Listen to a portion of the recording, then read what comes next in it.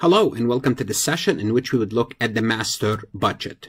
The master budget is an important topic whether you are taking managerial accounting, cost accounting, CMA exam, or the CPA exam, the BEC section. You need to know the various components such as the sales budget, the production budget, direct material, labor, overhead, cost of goods sold, selling, and administrative, which are all called the operating budget. You need to know about the capital expenditure budget, the cash budget, the budgeted net income, and the budgeted balance sheet. So whether you are an accounting student or a CPA candidate, I strongly suggest you will take a look at my website, farhatlectures.com. Especially if you're a CPA candidate or a CMA candidate, I don't replace your review course. You keep those. What I can do is provide you alternative explanation, which might help you understand the material a little bit differently, which in turn will help you understand your review course better. You can take advantage of your review course, which in turn help you to pass your CPA or CMA exam. Your risk is 1 month of subscription. Give it a try. You are investing for your career, for the long term. Spend that month. See whether it's going to help you or not. If it helps you, you keep it for a future month. If not, you will cancel. But the potential gain of that risk is passing your certification, passing your exam. And if not for anything, take a look at my website to find out how well your university or not well doing on the CPA exam. I do have resources for other courses, so please check them out. Connect with me on LinkedIn if you haven't done so, and review what other people say about using my material to pass the CPA exam. Please like this recording. Connect with me on Instagram, Facebook, Twitter, and Reddit. So let's take a look, go through an overview. And for this session, I'm going to warn you, there's going to be a lot of numbers that's going to be thrown around. So if you don't have access to the material, to the numbers, what I suggest you do, for example, take a picture on your phone. Take a picture of the budget numbers that I am working with. This way you could refer to them or write the numbers down, because I'm going to be referring to numbers from other screens. So it will be easier for you rather than pausing and going back, which is you could do that as well. But if it's easier for you if you have this information somehow in front of you. So let's go real quick. We covered this. An operating budget is, this is the operating budget, which we're going to prepare one. Sales, cost of sales, selling and administrative, that's going to feed into the cash budget. The capital expenditure represent how much we are going to buy in purchase and property, plant, and equipment. The financial budget include the cash budget, which is everything feeds into the cash budget. Then the cash budget feeds into the income statement and the balance sheet. And we have, obviously, we have to prepare the ending cash, which will feed, as I said, in the balance sheet. So the best way to illustrate this concept is to work an example. And as I said, the example will be comprehensive. We'll have a lot of numbers, starting with the completed balance sheet. So what we are saying is this. We have a balance sheet as of March 31st, 2026. And now we're going to complete a balance sheet for the next 3 months, which is a budgeted balance sheet. But to come up with the budgeted balance sheet, we're going to have to complete many schedules, which what we're going to be learning to do. But you have to understand that we are starting with this much cash, 16,400, this much account receivable, this much inventory, this much prepaid. So all these numbers, sorry, I have to write them. I have to spell them out because I do have some blind viewers, so I do apologize. Cash is 16,400, account receivable 16,000, merchandise inventory 48,000, prepaid 1,800. I do apologize if I don't, mention all the numbers, but that's the reason I mentioned them. Although you see them on your screen, but some of your classmates, again, I have 2 or 3 blind individuals over the years. They get, they ask me to please say the numbers, so that's why I say them.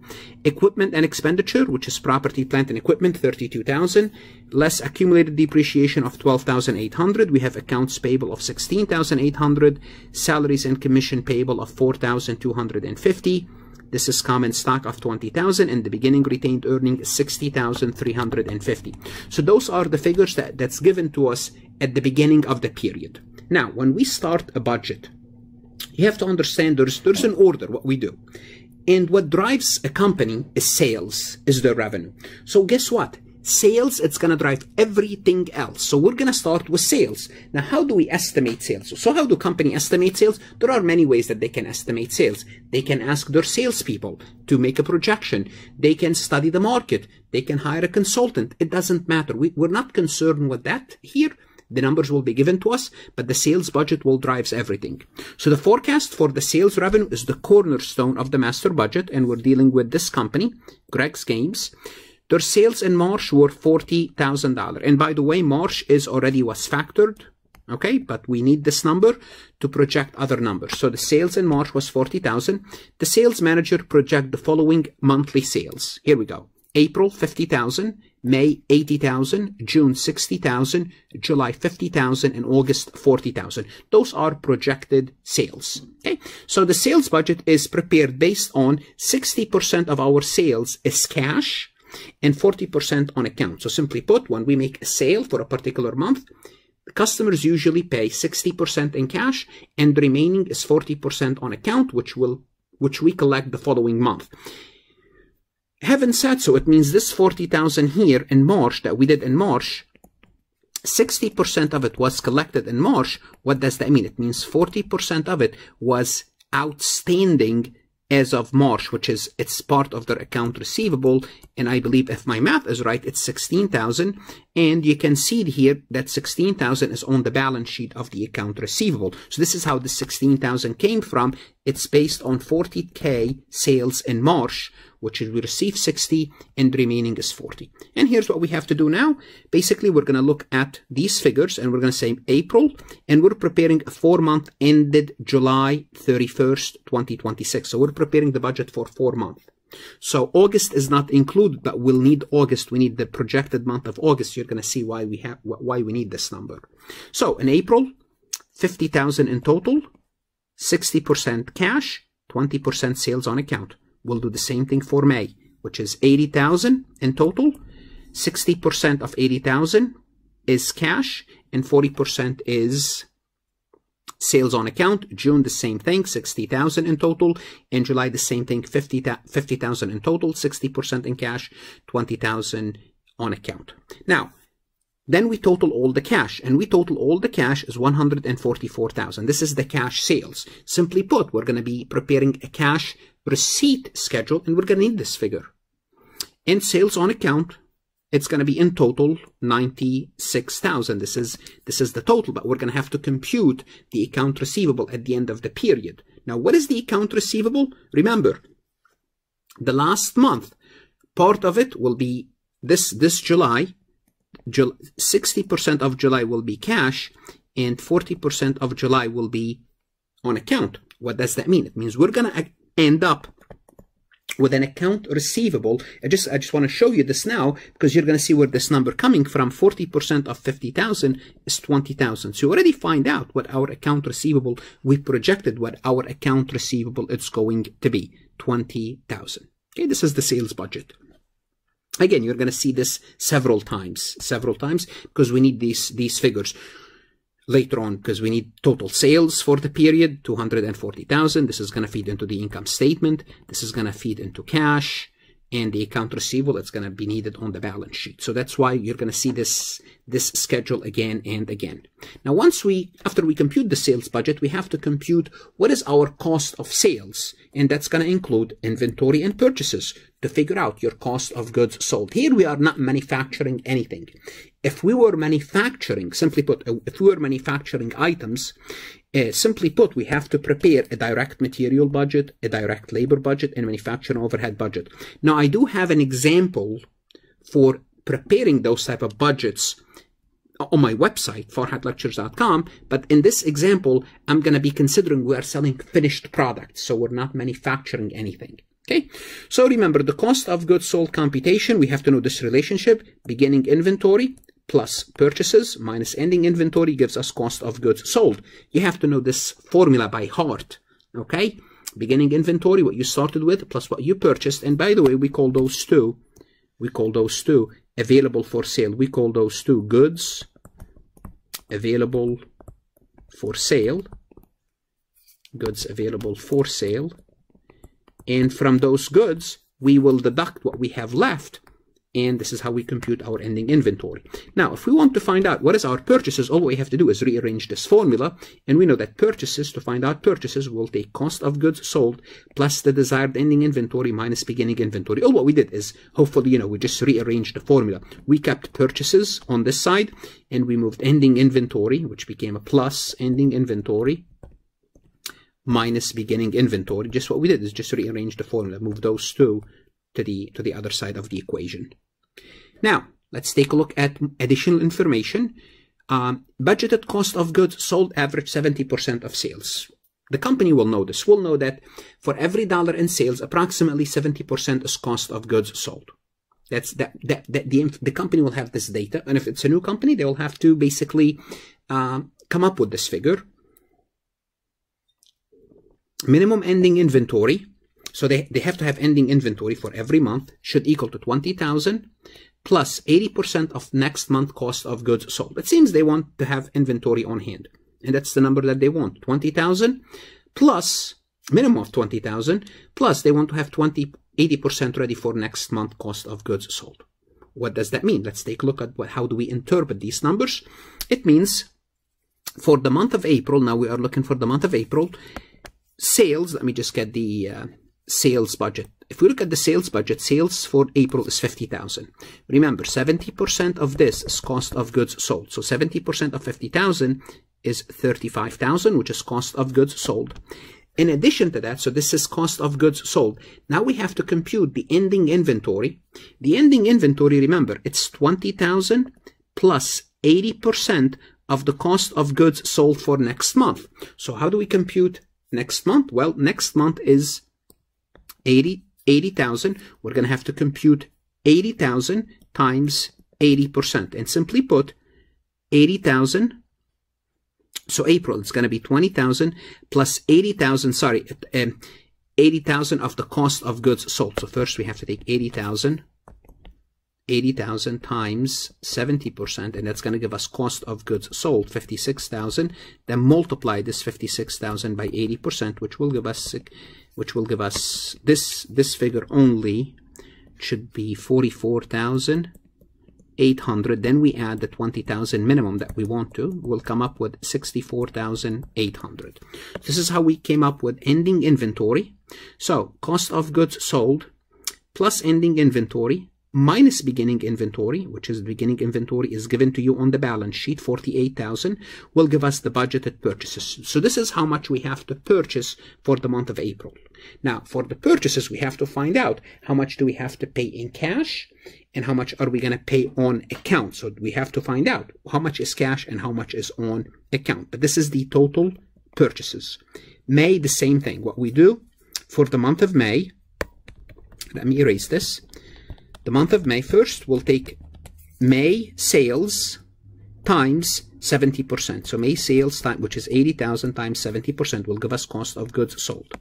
Then we have to compute our purchases for that month. Well, to compute our purchases, we have to find out what is our desired ending inventory. And the desired ending inventory is computed as 20,000 plus 80% of next month cost of goods sold. What's next month cost of goods sold? We have to look at sales. Sales is 60,000. We're going to take sales multiplied by 70%. I believe that's 42,000. And it's 80% of the cost of goods sold. So 42,000 times 80% plus 20,000, that must be 23,000. Is that correct? 33,600, because if we take 33,600 plus 20,000 will give us 53,000, which is the desired ending inventory. Then we'll have total merchandise inventory required less the beginning. How do we come up with the beginning? The beginning is last month ending, 64,800. Then we find out this is what should be our budgeted purchases for the month of May. Then we repeat this process for June. We repeat this process for July. Now, the only thing you want to be aware of, this is what throws students off. When you are computing the total, for the period, well, you add up all of your cost of goods sold. Your ending inventory, desired ending inventory for July will be your desired ending inventory for the period. Okay, now your beginning inventory, when you're computing your beginning inventory will be the beginning inventory of the period. So notice here, 48,000 was the beginning inventory of the period. So at the end of the period, when you are doing the computation for the whole period, you will use the beginning inventory of the period. So please make sure you are aware of this. So two figures throw students off. The ending inventory will be the last month ending inventory, and the beginning inventory will be the beginning inventory of the period. And now we have all these purchases. Now we find out how much we have to purchase for each month. Simply put, when we look at the cash payment budget, here's what our purchases would look like. We pay 50% this month, and we pay 50% the next month. So it's going to be 50% cash, 50% on account, because I kept saying, but this is going to be the rate. So this is and we're going to see this inventory purchases and cost of goods sold budget several times. Okay. The next thing we're going to complete is selling and administrative expense budget. Okay. The next budget is to estimate the selling and administrative expenses needed to meet the projected sales, because you're going to have to incur expenditure to operate your business. Well, the monthly payroll for Greg's game salaries is $2,500 plus sales commission, so it's part of it fixed cost, $2,500 plus 15% of sales. This is basically a mixed cost with both a fixed and a variable component, and hopefully you all know what a mixed cost is. Other monthly expenses will be as follow. They have a fixed cost of rent, $2,000. They have a depreciation expense per month equal to $500. Insurance expense, also a fixed cost of $200. And they have miscellaneous expense, which is a variable of 5% of sales. So notice they have two variable, sales commission and miscellaneous expense. Now we are ready to prepare the selling and administrative budget. Simply put, we're going to take it month by month. And once you know 1 month, you know the rest. Let's look at the sales budget first. The sales budget for the month of April is $50,000. Therefore, the sales commission is $50,000 times 15% will give us $7,500.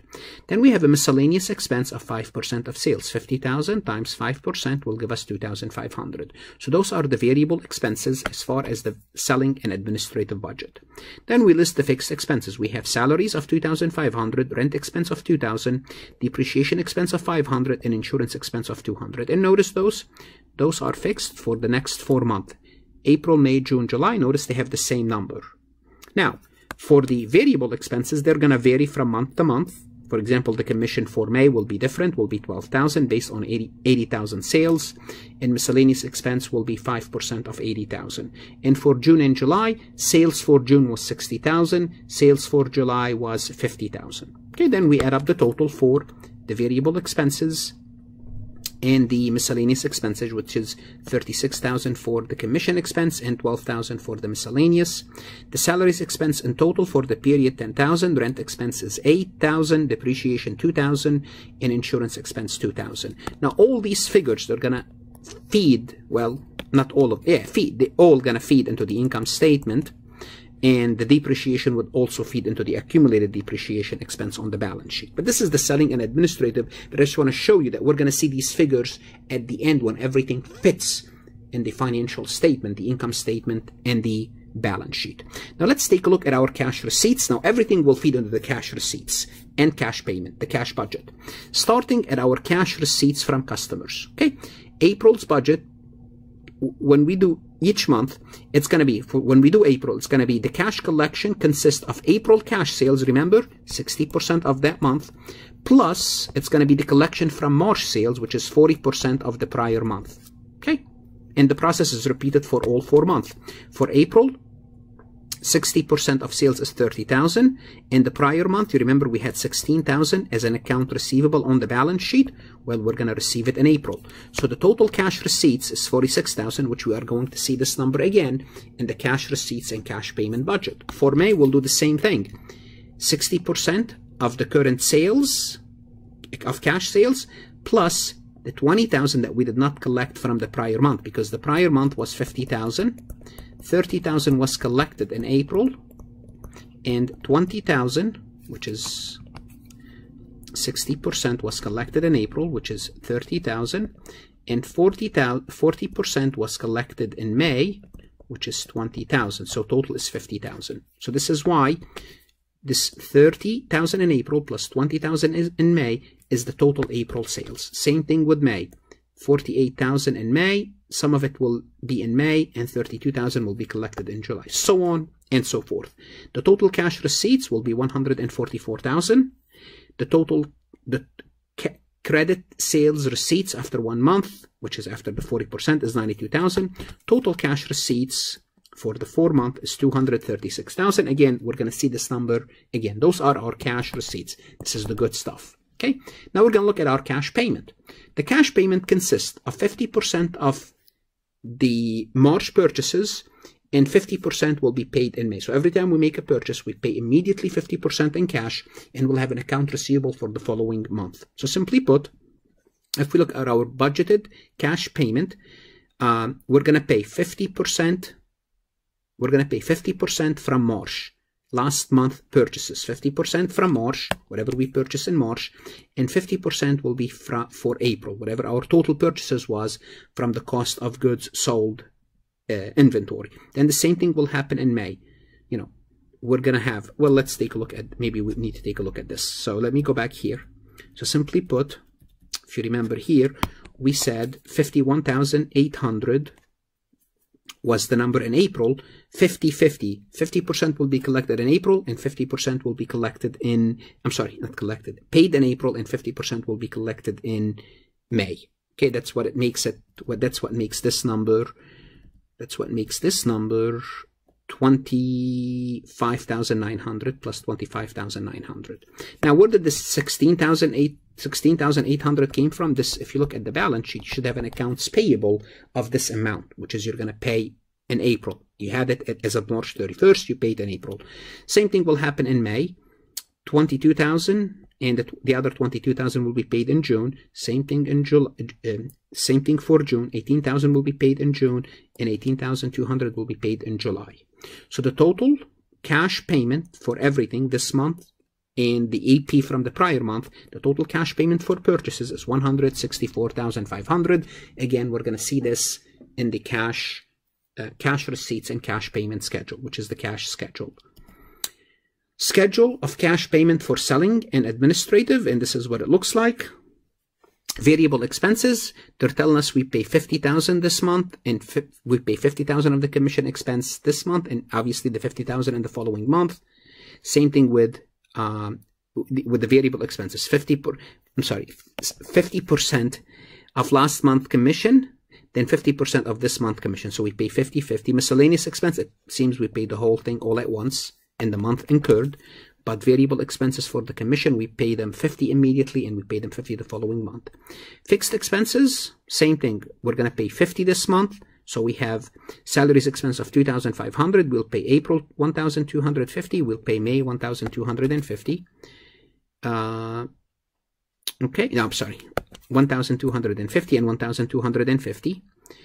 Rent expense will be paid, the full will be paid during the month. And by the way, here, it should be, yes. Yeah, rent expense is 2,000. Total fixed payment, 4,500. Total variable, 9,250. The total payment for selling and administrative, again, this is going to go into the cash budget, is 13,750. And we'll do the same thing for each month. Same thing for each month. Okay. And by the way, the 50% of July in commission to be paid in August is 5,000. So we're going to have an accrual of 5,000. Because 50% of the sales commission, it's going to be 10,000. So we're going to pay 5,000 and we're going to accrue 5,000 remaining. This is the cash budget. Okay. First of all, we have beginning cash, April. This is coming from the balance sheet. Then we have cash receipts from the cash receipt schedule, 46,000 for the month of April. We already did this. This is from this figure here. So total cash receipt for April, we have cash available, 62,400. And also for April, we're going to have a capital expenditure. So we're going to buy a new asset. This is a new information. We're going to pay for it cash. So that's negative 3,000. Purchase of merchandise inventory, 42,700. This is coming from the cash payment for purchases. Total 42,700. Selling and administrative, 13,750. We saw this on the previous slide. So total cash payment is $59,450. The ending cash balance is $2,950. Well, the company wants to have at least 10,000. At least 10,000. Okay? What they have to do, if they are short, they're going to borrow to maintain this minimum fund balance, and they're going to borrow in the increment of 1,000. They're going to pay 12% rate, and when they pay, when they have extra cash, they're going to make installment payment of 1,000. So the minimum cash desired should be 10,000. Okay, so we are short. We have a deficiency of 7,050. Okay, so we're going to borrow an increment of 1,000. We cannot borrow 7,000, will be less than 10,000. Therefore, we borrow 8,000. So we're going to borrow 8,000. 8,000 plus the excess cash of 2,950. It's going to keep us with cash 10,950. So this is the cash for April. Now this 10,550 of April will be the beginning cash for May. Then in May we collected 68,000 from the cash receipt. Total cash available 78,950. No capital expenditure, 0. Purchase of merchandise inventory 48,300 coming from the cash payment. Then selling and administrative expenses coming from the prior slide. Now we have interest expense of $80. Now, where did the $80 coming from? We have 8,000 in borrowing times 0.12 time 0.12 is the 12% times 1 divided by 12, and this should give us $80. So we have interest expense of $80.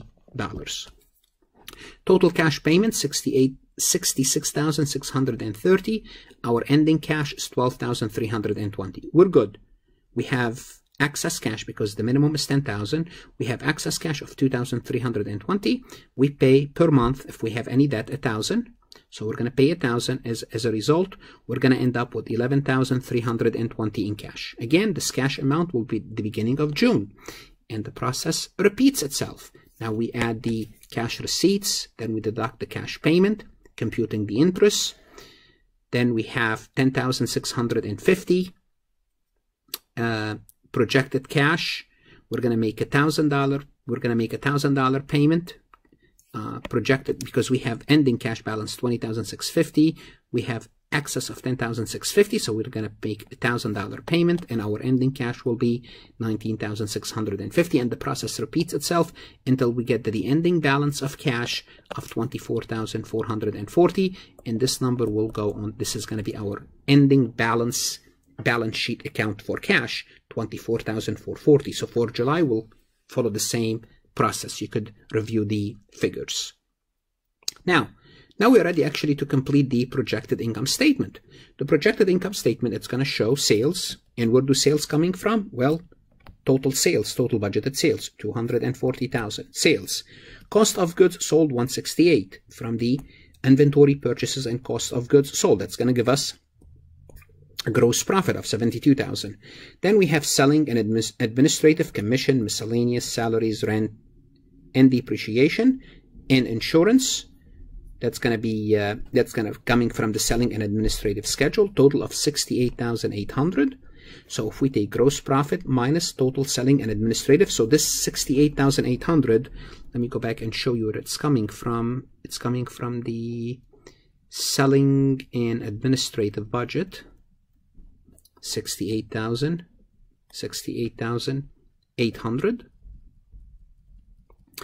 So then we have interest expense of 210. Interest expense is coming from the cash budget because we incurred interest expense. You remember we were short the first month and we had to accrue, we had to pay interest. So total interest for the 4 month was $210. Now this is the income statement. So we are done with the budgeted income statement. Now we need to prepare the budgeted balance sheet. Starting with cash, I told you the ending cash is 24,440. And I'm sure you remember account receivable was 20,000. You remember the last month sales, and 40% of it will be on account, will be collected in August, and that's the 20,000. The merchandise inventory, also we figure out the merchandise inventory balance, 42,400. Prepaid was 1,800, and we're gonna deduct 800 out of it, which will give us a balance of 1,000. Just to know where this number coming from, the 800, this is prepaid insurance, and we incur $800 of insurance, $200 per month. So you can go back to the selling and administrative $200, not $800, $200 per month. 200 times 4 equal to 800, and this is how much we incur in prepaid insurance, how much we consumed. That's why it went down to 1,000. This is our current assets. Property, plant, and equipment, we started with 32. We are giving that we purchased an additional 3,000. Accumulated depreciation, the beginning balance was 12,800 and 500 per month. That's adding 2,000, 14,800. We have total asset of $108,040. Accounts payable is 50% of the last month budget. Actually, it's coming from the cash payment. Sales and commission, again, 50% of them will be paid the following month, which is 5,000. And we still have a loan of 5,000. This is coming from the cash budget. A loan of 5,000. This is our total liabilities. We have no long-term liabilities. We did not issue any common stock. The beginning retained earning was 60,350. We are projecting a profit of 2,990. Therefore, ending retained earning is 63,340.